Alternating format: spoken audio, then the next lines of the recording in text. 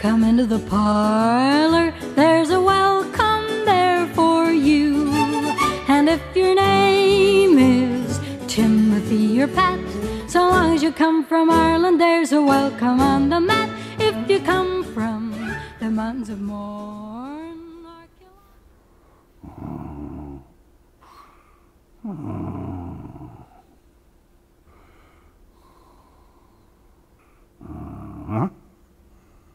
Who? Me? Yes. Yes. King Edward Carson. I was once given, or accorded that honorary title. Well, it's a step up from Lord, and a far cry from Neddy, dear, which is what my dear mother used to call me when she sent me off to school each morning from Harcourt Street in Dublin. I've been called a lot of other names since then. Good, bad, never indifferent. Let me see. He's a rattle-decaying old pharaoh, Carson is. Ah, Carson, the Dublin dandy with vinegar for blood. I've been accused of fanning the flames of moribund, militant Fenianism. That the sound of my voice alone was enough to get grown men to run illegal weapons by the light of an Ulster moon. But me, the King of Ulster, even Mr. Parnell now, he had his say, Mr. Parnell. Edward Carson, ladies and gentlemen, Edward Carson has no country. He has no caste. He has no identity. He's the stage Irishman par excellence. Thank you, Mr. Parnell, for that ringing denunciation in your well-rounded Irish brogue. So you see, I can confirm the great Dr. Johnson's belief that we Irish do not speak well of each other. But me, the King of Ulster? Just imagine me, old Rawbones, born and bred in the second city of the glorious British Empire, a broth of a boy from Dublin, lording it over an anxious tribe of once proudly dissident Presbyterians. I didn't know. That would not do.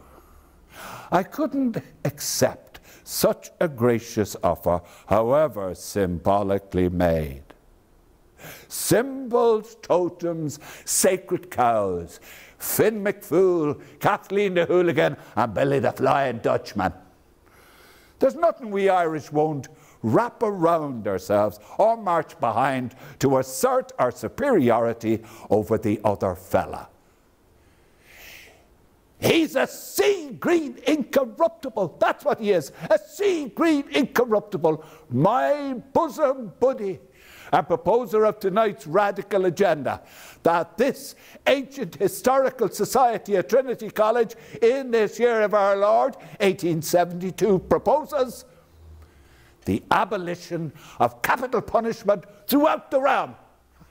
Fit to stand with all our old boys, Burke, Sheridan, Goldsmith, Wolfe-Tone, Robert Emmet, the scourge of Cromwell too, fresh from giving a traditional Irish welcome to the new Lord Lieutenant, boom, boom, boom, I give you Rawbones, or to give him his more honourable title, Ned Carson. Now, arguing in opposition to Ned Carson's proposition is the library limpet and treasurer of the society himself, old Carrot Top, the Honourable Bram Stoker, who says, by the way, that some of you boyos out there have not paid your dues.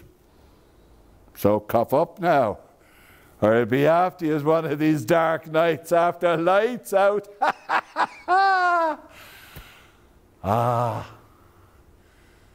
Lovely laughing Jimmy Shannon. He's the best pal a man could ever have. After Trinity, we went into the law together, to the hallowed halls of the forecourts and the bridewell, with 4 compulsory visits to the Inns of Court in London. Yes, to tug our forelocks to our betters, Ned, you say. Yeah, you know, Ned, I always get the impression they can't wait to see the back of us in the Inns of Court in London so they could count the spoons afterwards. Well, back home in Ireland, we were going to champion the rights of the common man, and there were an awful lot of new rights to uphold now. Absentee landlords, they were now being held to account with retrospective legislation after the famine. Yes, putting a stop to the eviction of poor tenant farmers by absentee landlords.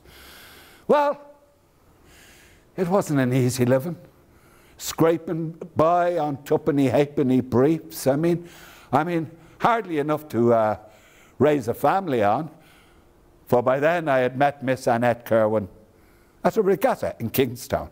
We got married, and I came back from London, my honeymoon, with a tanner in my pocket to start married life. Fortunately for me, I found myself in great demand. Yes, defending the absentee landlords. You dirty turncoat, that's what you are. Turncoat, Carson, the turncoat. Look, I'm for hire. Anyone can buy my services if they want. Yeah, you like a whore, that's what you are. A dirty little whore, you sleeving canat, you sleeving canat. Well, more often than not, I found myself arguing the toss in court with my good friend, Jimmy. Well, maybe he wasn't as hard up as I was. But at the indestructible age of 26, he fell victim to typhoid. Yeah. As did his lovely young wife, Rosaline. She perished alongside him. And I caught it too from his deathbed, but my Annette, she nursed me back to life with the benevolence of Providence. Yes. Anyway, there was an awful lot going on to take my mind off him. Yes. It was a time of great agitation in the land. When has it ever been otherwise in Ireland? Yes.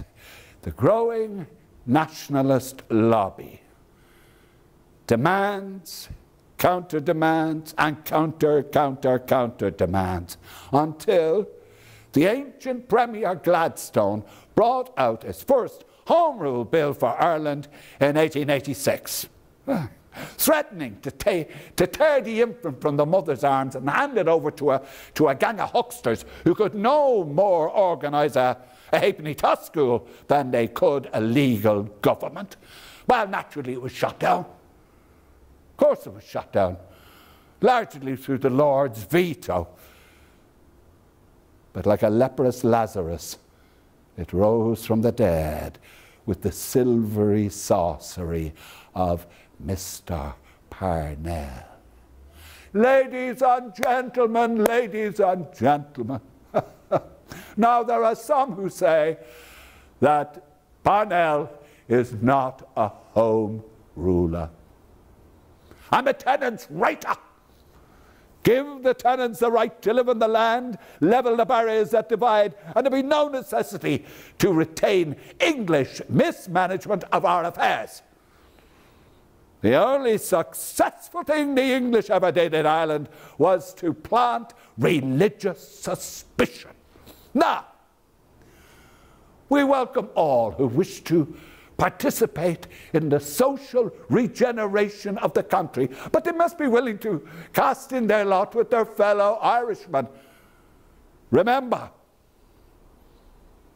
there are 5.5 million of people in this country, enough to win their freedom if they are so determined.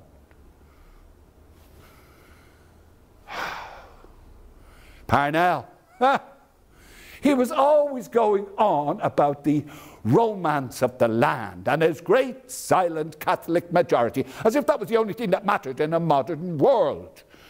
Well, Parnell may have been the uncrowned king of all Ireland, but if that could have did him in the end, he was on a fool's errand seeking glory among the respectable gone-bean men who cast him aside like so much dross at the behest of a hypocritical clergy. Is that what we could expect from Home Rule? Is that right?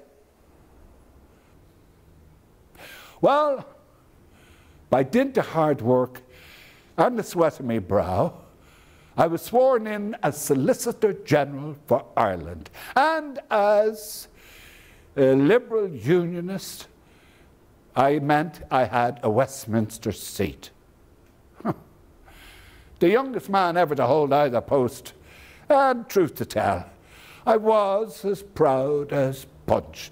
Of course, it meant I did earn another name. Coercing Carson! Coercing Carson! Yeah, you dirty bloody turncoat, that's what you are, a turncoat. Well, more often than not, I had to have an armed guard to carry out my official duties representing the Crown. My boss, Arthur Balfour, said, "Oh, Ned, now don't worry about it. It's just the times that are in it, Ned."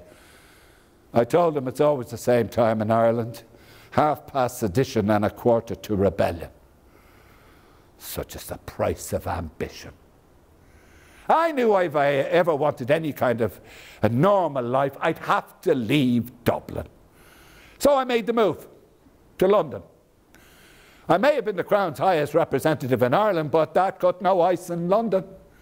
I'd be starting off all over again as a legal junior.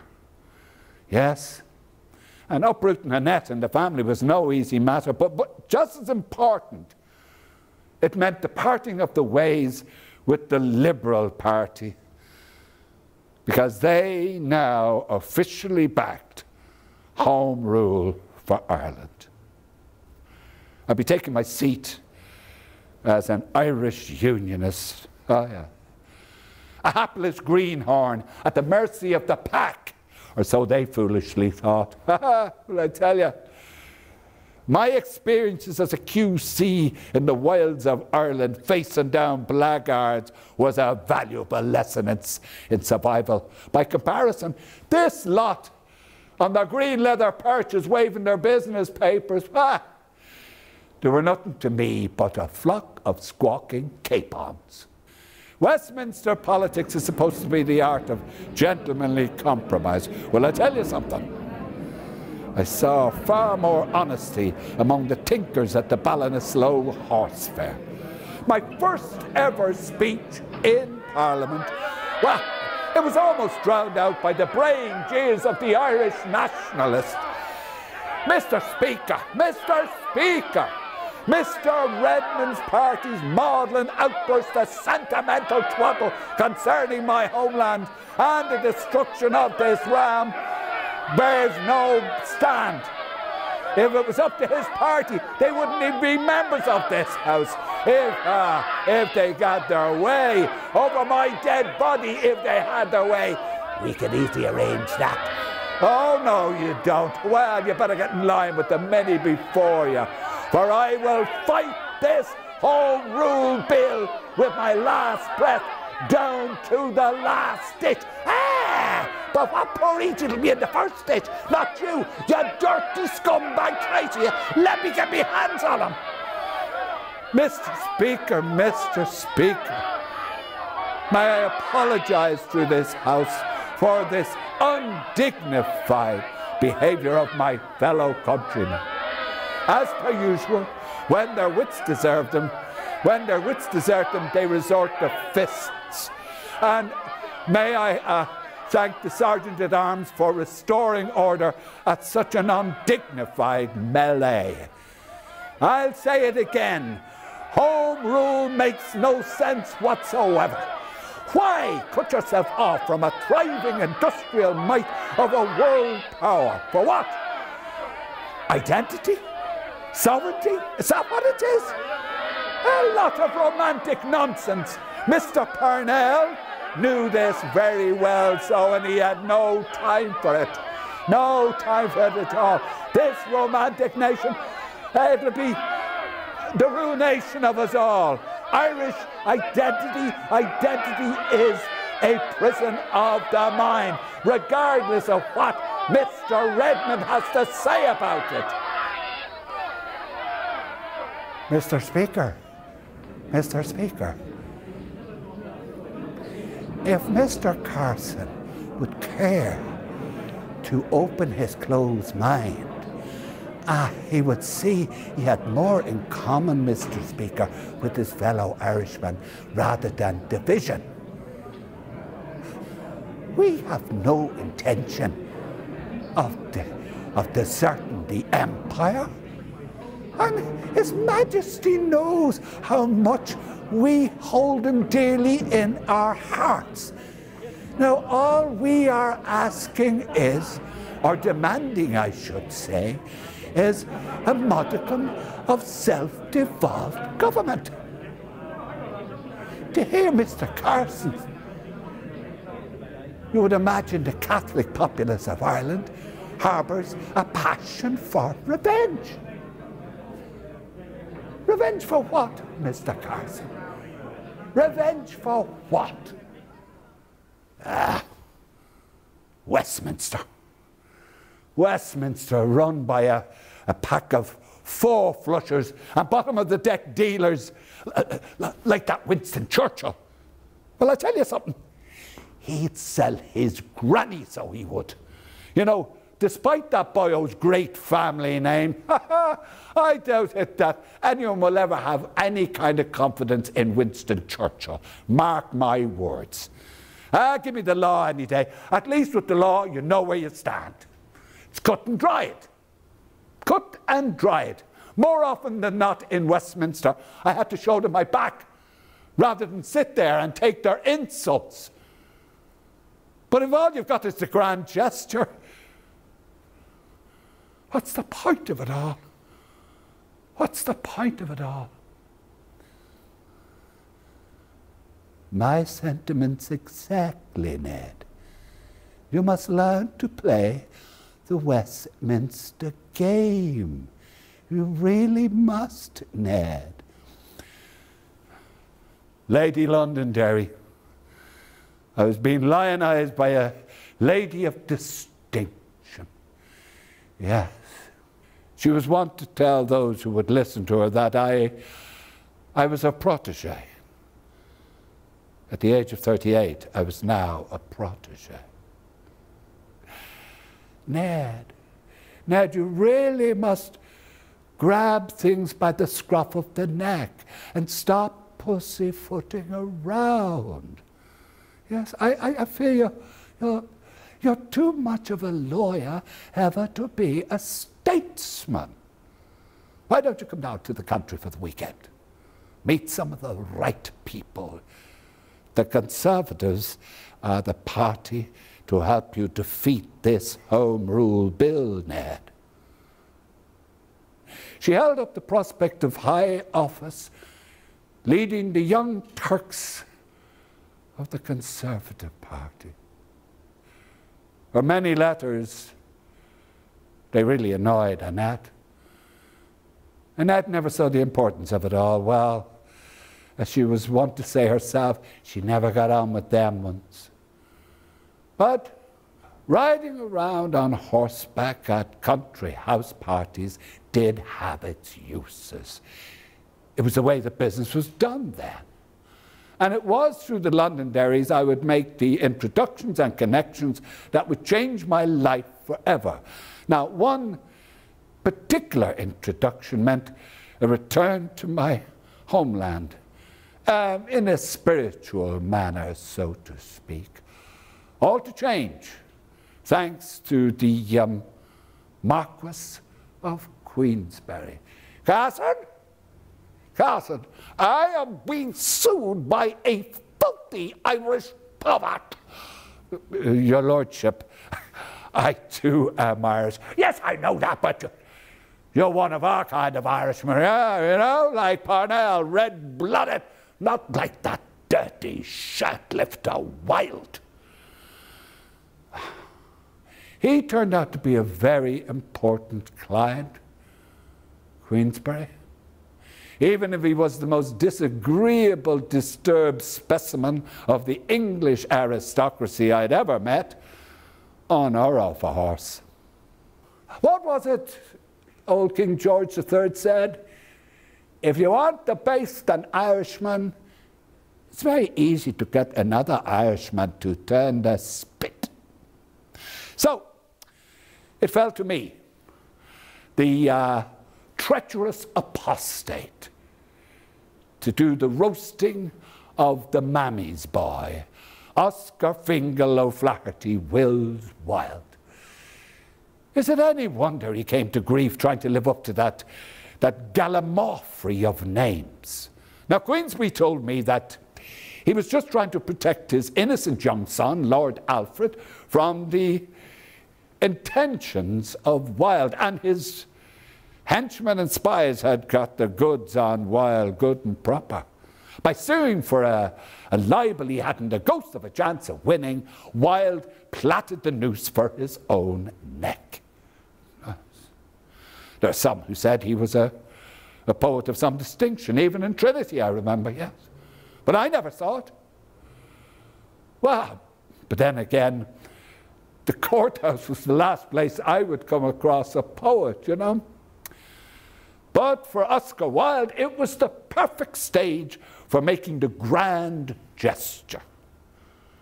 But he was no Robert Emmet, believe you me, with his loose, flippant tongue in his arrogant cheek, spouting out his dirty claptrap innuendo about the goings-on of the ancient Greeks. Oh yes, it was all very cultural indeed. Very cultural indeed. Wilde on his favourite stage with his favourite audience of eager, young, tongue-tied Englishmen. The very same ones that he made a laugh of and a joke in his many plays and diversions, which I'm happy to say I never saw. Yeah. Getting great laughs he was at one time. Great laughs. At my expense, but not for long. Not for long. Tripping him up was child's play. He couldn't even be truthful about his age. Now that is more like a woman than a man. Poor Mahaffey, our very erudite professor in Trinity College, will be so disappointed. Disappointed that his shining star pupil, Oscar Wilde, will be brought low by the plodder Ned Carson. I just thank the Lord I didn't have to use that stuff that Queensberry had dug up. But he wanted to throw it all on the open court, despite the fact that it showed his lovely young son Albert, or Bosie as he was known, not in a good light indeed. Will I tell you something? That Bosie, you know, in Dublin he'd be known as a right Bosie, so he would. Oscar Wilde, well, he came to grief thinking that his eloquent Hibernian charm would be enough to excuse the inexcusable. And like many an Irishman, past and present, he would come to grief, yes, thinking that English fair play was a universal right to one and all. Still, I suppose I should pay him some kind of a backhanded compliment. After all, because he was so besotted by his spoiled English aristocrat, who knows? I might have had to go back to Dublin to earn a crust, because up to then it had been very much touch and go indeed. This would, of course, made Annette very happy and the family. Now, so I must pay him some form of backhanded back-handed compliment. It occurred to me many years later that, fanciful thinking that Oscar Wilde, the disgraced Irish sodomite, would come to play not an insignificant part in the foundation of the new state of Northern Ireland. Although I doubt such a fanciful notion would gain much credence among the marching brethren of the dark Mourne Mountains. By 1904, the second Home Rule Bill for Ireland had been rejected once more by the Commons. But acceptance for it was growing and growing and growing. My feeble fellow Unionists were on the point of political extinction, largely due to the fact that they couldn't take decisive action. And by 1909, an urgent letter from Mr. James Craig of the Ulster Unionist Council got my immediate attention. The offer of a partnership, of me as leader, him as backroom organizer. Now, truth to tell, I knew very little of the Unionists of the North. We'd always been put off a bit by the North, the radicalism of the North. But I remembered that these were the descendants of such great Irish leaders such as Henry Joy McCracken, that I so admired in my days at Trinity. Yes. Oh, I knew what political baggage I was taking on. We outsiders always looked askance at Ulster when the annual unrolling of the old rags and orange mummy got an airing each summer. I had to ask myself, what had I got in common with these fellow Irishmen, with their unique fears and tribulations? So before I agreed to anything, I told them I needed to know just how far they were prepared to go. I remember one time my boss, Arthur Balfour, spoke to me about dealing with what he called the noisy Protestants of the North, Ned. You know, it's that confused way they have of speaking. It's neither Irish nor Scottish. That it's easy to misinterpret their intentions, you know. My first ever visit to Belfast was in 1911. I had no idea what to expect.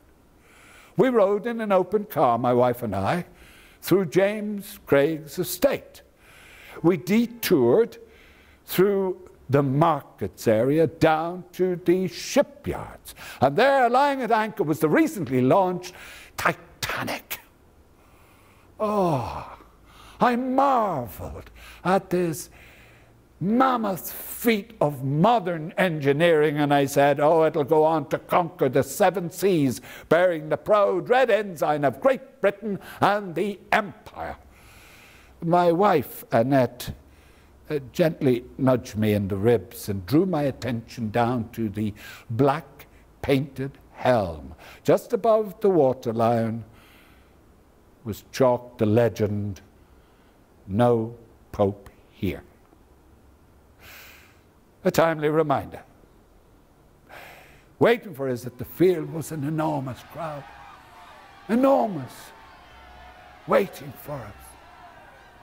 When James Craig made the introduction, a great cheer went up and swelled around the quiet countryside, reinforced by the echo of drums. These drums were the very heartbeat of blind fealty to the Ulster Defence Association. And it was my turn to speak. I mounted the platform and looked out over the multitude of upturned faces.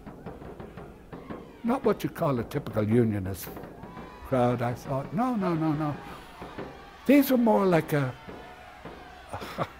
a working class tribe out in their Sunday best, a flat cap and bowler hat. And then it suddenly dawned on me that maybe it was I, the Dublin dandy, was being held up to them for inspection rather than the other way round. But there was nothing misty-eyed about these evangelical men, their obdurate features. These very modern Irishmen had put their modern Irish city, Belfast, on the map of the world through their industry and foundry and shipyards. A great bunch of loyal Irishmen who cheered me to the rafters when I addressed them so. These were the very men that I needed as ammunition in my fight against that insidious bill being foisted on us by Westminster. The Union is my lone star, and I will kill this bill if it is the last thing I ever do. I watched all those upturned faces hanging on my every word, and then ringing in my ears was the plangent sound of James Craig's voice. A Protestant Parliament for a Protestant people. I watched as the standards were blessed by all the Protestant churches of the North. I knew then that if Ulster succeeds, Home Rule is dead. The next year, 1912, I spent hosting meetings and lectures up and down England. And I had to retire to my bed suffering from nervous exhaustion. That was when James Craig came to me with an idea. A gigantic moratorium. Something to get the numbers out. A sort of a Magna Carta for Ulster to be signed. Something that could not be ignored. Getting the numbers out. I wasn't sure about it. I mean, if it would be. Had I lost faith in James Craig? Well, Belfast was to surprise me yet again. And I became the first of the many thousands to sign that document. Yes, it became a historical event in the life of that city. And huge though it was, it did only amount to a minority of people in the north of Ireland. And in England, well, in England they had Ascot, Henley, and the cricket. No contest. And even though it was only a minority on the whole island of Ireland, and that was including the ladies, well, shall I say, the women's lesser signatures. Churchill, of course, had his say. He would definitely say, this spurious document is a perversion of the spirit of Runnymede, and Carson, putting his imprimatur on it, shows how adept he is at obeying his new master's wishes when they pull upon his leash. The orange tail will go on wagging the Ulster dog, and there'll be no peace on the streets of Belfast until that particular cur is foxed once and for all. 1913. The government was passing the last stages of the Home Rule Bill into law. But I was not there. I was not there to hear the Irish nationalists cheer down the conspiratorial corridors. Instead, I was at home at the deathbed of my wife, who'd asked me to hold her in her last hours. My wife of over 30 years perished that day. The two imperishable loves of my life died that day. By 1914, it was all done and dusted, leading to a terrible turn of events in Ulster. The nightmare made real had slipped the bonds of Protestant control and was manifesting itself in violence. The new leaders in the South were not in any mood to water down their hard-won demands. To them, the future looked like a bright, shining hope. To the Protestants of Ulster, they saw it as perhaps a servitude as second-class citizens. And so, the gun-running plot was put into action. Of course, when Churchill got wind of it, he had his say.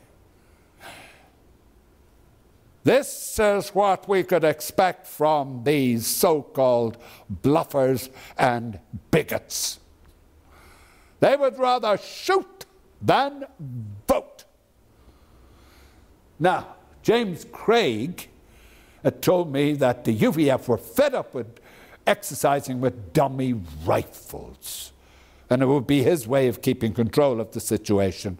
And the arms would be a diversion for the Orange Man. One particular orange card proved to be a valuable one in these days. He proved to be one of my most ardent, fanatic disciples, Fred Crawford. Yes. Fred put the blame on everything on Gladstone, who brought out the first Home Rule Bill in '86. To such a degree, Fred had thought it'd be a good idea to kidnap the ancient Prime Minister, and he had put certain things into strategic operation. But he reluctantly had to abandon them because of his inability to find a suitable loyalist bolt hole in that scarce part of London, as he had it. Well, Fred, he was the man, he was the instrument wherein we, loyal Unionists, would cross the line of passive resistance into actual treason against His Majesty's government. By bringing in illegal weapons, we would be committing treason. So, with the connivance of the Kaiser's Secret Service, 25,000 rifles were got. Yes. And for the best part of a dark and sweaty week, we thought Fred would be intercepted and arrested. But no. The weapons were landed. The weapons were landed. The Rubicon had been crossed. We were now prepared to throw the whole of Ireland into a war rather than obey the legal government in Westminster. Fortunately, outside effects came into play. With the suspension of Home Rule during the duration of the First World War. Now, First World War, when Irishmen, north and south, flocked to defense of all the small nations against bigger bullies. Yes. Leaving a small coterie of so-called patriots in Dublin in 1916 to stab us in the back. But they got their comeuppance, with the population spitting on them, which they well deserved. And yet, within 18 months, 18 months, these were being held up as heroes, patriotic heroes, and they swung the last All-Ireland election for their leaders. The result was Sinn Féin 72, the rest 26. I thought the country had lost its mind. I thought it had lost its mind. But no. They would not be taking their seats in Westminster. Oh dear, no, no, no, no. Instead, they sent me an invitation. The impertinence! Signed in Irish and in English from their leader, Arthur Griffiths, to the formation of a sovereign Irish government in the Mansion House at Dublin. Well, I'll hold on to that souvenir to throw back in their face when they come back, cap in hand, yes, begging to be taken back after they make a hames of things. And the new American ambassador over the clam chowder in Windsor Castle to His Majesty, saying, well, you know, it is the democratic will of the Irish people, sir. The democratic will. Well, I can tell you now that that election result will not be accepted in the North. They will not be coerced into a government by their enemies as they saw it. No, sir. They will not accept it. So bloodshed was on the cards unless something could be done to exempt Ulster. Even His Majesty could not get the two parties to agree to anything. Finally, it was accepted. At first, the whole of the ancient province of Ulster was quite rightly demanded. But on second thought, after some consideration, it came down to a six-county entity. That could be manageable. Yes, that could be manageable. However, the Unionist delegates from Cavan, Monaghan and Donegal came to me with tears in their eyes, beseeching me, begging me to be included, wanting to know why were we being excluded? Why were we being discriminated against? Why can't we be excluded? It was carefully explained to them that with their large mixed populations, the Unionist vote could be easily overturned at the next election. Your sacrifice is for the Unionist cause. That's what you will get. So, an agreement was signed, sealed, and delivered, allowing for a rapprochement to be made when both parties were ready to meet. So after all my wheeling and dealing, scheming and plotting and threats of bloodshed and everything, we ended up with Home Rule.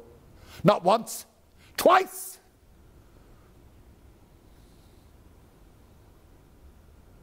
So here we are today, 1921. an anteroom in Belfast City Hall. The formation of the first Northern Irish government.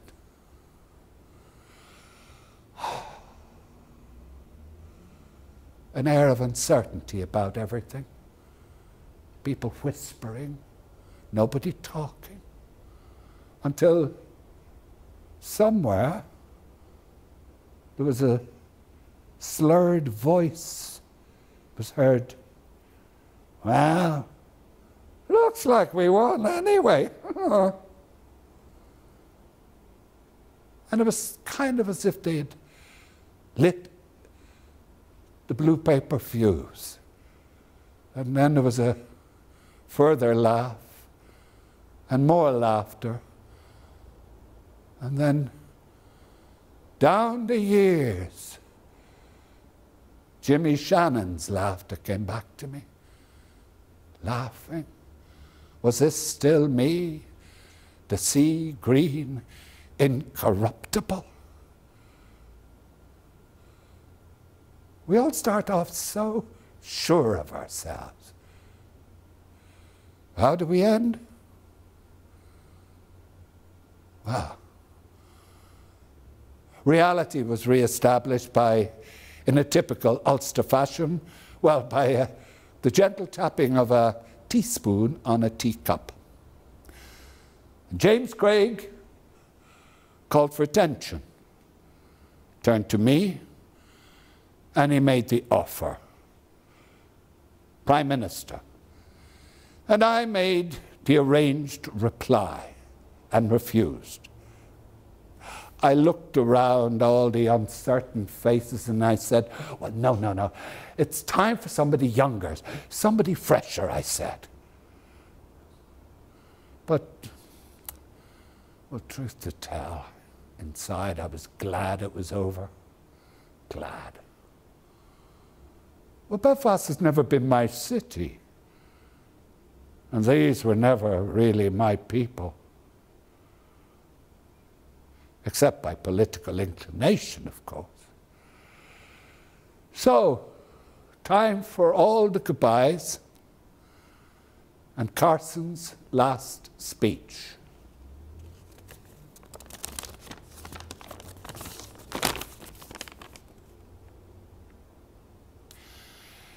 We used to say that we could not trust an Irish Parliament in Dublin to do justice to the Protestant minority. Let us take care that that reproach cannot be made against your Parliament here in Belfast. You must show the world from the outset that the Catholic minority in Northern Ireland have nothing to fear from a Protestant majority. To secure trust, you must build on reputation and cooperation. It's your duty to see that you manage this mandate that has been handed to you in this first instance, so that it becomes a true and democratic expression of all the people under your governance. For if you fail, it will be removed for correction by the higher power of this union, a union that you have set above all others. I thank you. We'll sing you a song and make a fuss. Whoever you are, you're one of us. If you're Irish, this is the place.